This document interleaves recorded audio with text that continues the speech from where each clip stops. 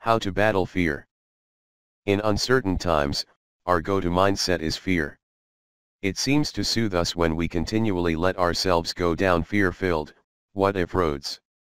As followers of Jesus, we can battle this. We don't have to let fear win. This plan is filled with practical tips as you take steps to win the battle fear is waging. Day 1 of 4. Devotional.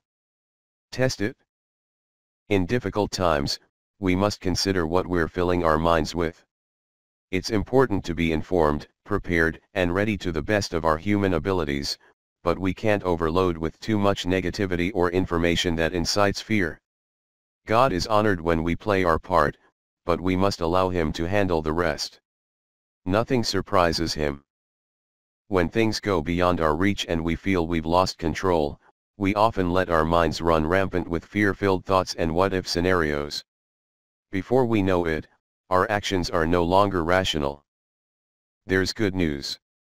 We have a guide to help us own our thoughts. Philippians chapter 4 verse 8 is a great test as to whether we should think about something. The verse tells us to think about things that are true, noble, right, pure, lovely, admirable, excellent, and worthy of praise. Consider each word listed below. True. One of the most important things to consider about our thoughts is, are they true? We need to focus on what is authentic and real. Noble. Because we are children of God, we're in the highest of ranks. Our thoughts should be royal and regal. Let's not allow ourselves to think in an unkind or repulsive manner. Right. Thinking the right thoughts means allowing accuracy and appropriateness to guide us. We are called to right living and right thinking by God's word. Pure. To be pure in heart and thought is not as difficult as it seems. It's simply choosing to think about good, upright, and honest things. Lovely.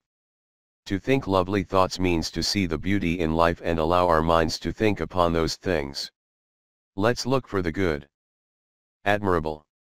To be admired is something most people want. But do we want admirable thoughts? Thoughts that are credible and distinguished and allow us to live in such a way that is commendable. Excellent. The best of the best is what excellent is. When our thoughts are excellent, they are superb, exceptional, and fabulous. Excellent thoughts lead us to live excellent lives. Worthy of praise. What thoughts are worthy of praise?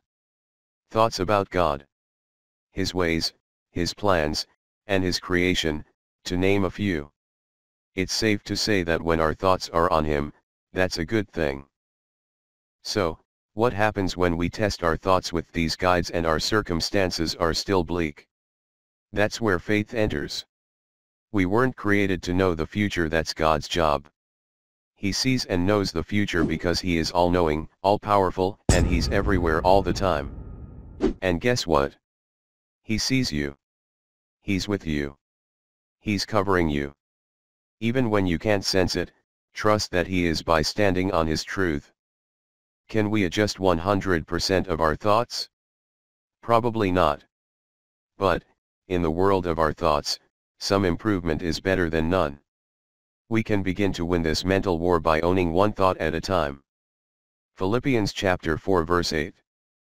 In conclusion, my friends, fill your minds with those things that are good and that deserve praise, things that are true, noble, right, pure, lovely, and honorable. Hebrews chapter 11 verse 1. To have faith is to be sure of the things we hope for, to be certain of the things we cannot see. Publisher.